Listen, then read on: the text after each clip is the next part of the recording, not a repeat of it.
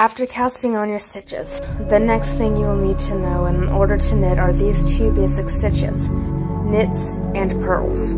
A cool fact about knits and purls are that they are two sides to the same coin. A knit is a backwards purl, and a purl is a backwards knit. In a different video, I will discuss things in a bit more detail for you all. Before we begin, I would like to disclose that I will be basing my preceding assumption off of a couple of statistics. Number 1, about 60% of knitters do so in English style, where the feeding yarn is held in their dominant hand. And number 2, the world's majority of people, 90%, are right-handed. Doing the math, this would mean that a little over half, 54% of people who knit would likely form their knits in a V-shape and travel from right to left on their first row after casting on their stitches. Knits. Knits have a V-shaped profile, and to construct them, we will first insert our needle from front to back. Next, we will wrap our yarn over the shaft of our inserted needle to form the loop, which will become our new stitch in the row. Be sure to take note of the direction in which you are wrapping your yarn around the needle. We will need to do the opposite of what we've done here in order to make our next row. This loop we just formed, we will pull it through the previous one and finally slide it off the preceding needle. Repeat this process to the end of your row. Before we begin our next row, we will have to rotate our work so that the other side is not facing towards us. Most knitting instructions will tell you to turn your work at the end of your rows, and this is what they are referring to. Purls. Purls have a bumpy profile whose construction will begin by doing the opposite of what we had done while knitting. This time, we will insert our needle from back to front with the tip facing towards us. Taking into account the direction in which we had wrapped our yarn in the process of making our knit stitches, we're going to have to wrap our yarn in the other direction. For me personally, I have a tendency to wrap my yarn towards me as it comes over the needle. Hence, I will need to wrap my yarn over and away from me in this procedure. Please adjust according to your individual habits. The loop we just formed with the yarn going over the needle will now be pulled through the center of the stitch away from us, exiting the back side of our fabric. Just like before with knits, we will slide the previous stitch off of the other needle. Repeat this process to the end of your row.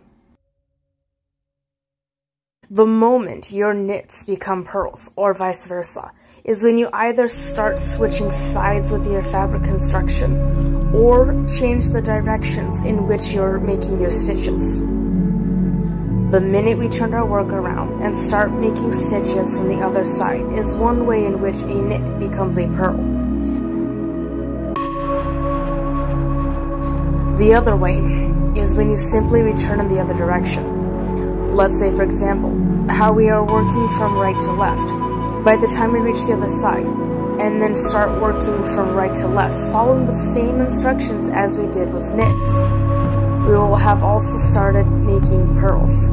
In essence, backwards has a couple of different contexts in the realm of knitting. Backwards could mean working from the other side of your work as well as inserting a needle from the other side and wrapping your yarn in a different direction. Or it could mean to simply go from left to right if the previous row was worked right to left. For this demonstration, I will be doing a swatch of stockinette stitch, where you will alternate between rows of knits and rows of purls. Doing your first row of knits bearing a V-shaped profile, as we travel from the right vertical side of your fabric to the left. The second row comprised of purls can be formed in one of two ways. One is you first physically turn your work around so that the side which had previously faced you, known as the right side, is now facing away from you. Next, you will insert your needle from back to front and wrap your yarn in the opposite direction from which you did on the knit row. Considering we have to turn our work around in this fashion, our stitches on the needle will become slightly twisted, and so the legs of our stitches will be swapped. If we don't take this into account, we could end up twisting a stitch, which is a subject we've gone into detail in another video. Finish the rest of your row in this fashion. Now the other way you can form purls is by making your stitches much the same way you had when making your knits. The only difference is now we travel, in this case, from our left to the right.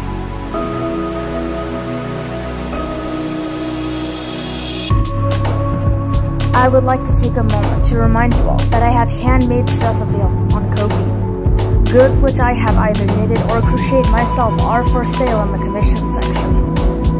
There you will find baby blankets as well as dog sweaters available for purchase. You can also support us through Patreon as well as buy me a coffee. All tiers have access to behind-the-scenes content alongside personal updates not publicly available. Thanks again. Subscribe and stay tuned, and don't forget to check what we have posted in the community tab of our channel, please.